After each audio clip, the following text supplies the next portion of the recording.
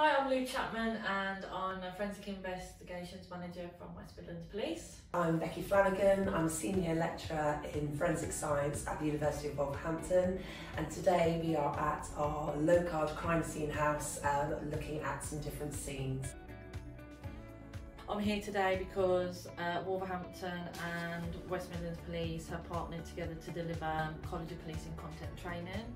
Hi, my name's Taryn. I am currently at Wolverhampton Uni doing my 4-week Level 1 Crime Scene Investigator course. The biggest thing about the course is confidence, and it's just having that confidence in yourself, in your techniques and everything that you've studied, and just bringing it into the real world.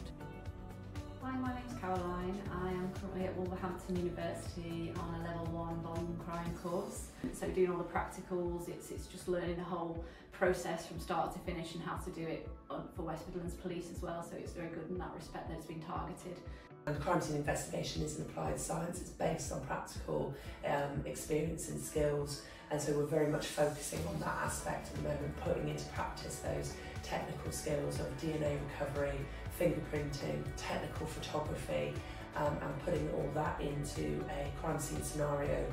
The great thing about partnering with Wolverhampton University is they're local. Our hope is, with the partnership, once this course ends, is to be able to deliver this as a yearly training programme, not just for West Midlands staff, but for other UK police forces. And hopefully, well, who knows where it could go, maybe we could get back to having some kind of centre of excellence, and it could be right here in the Midlands.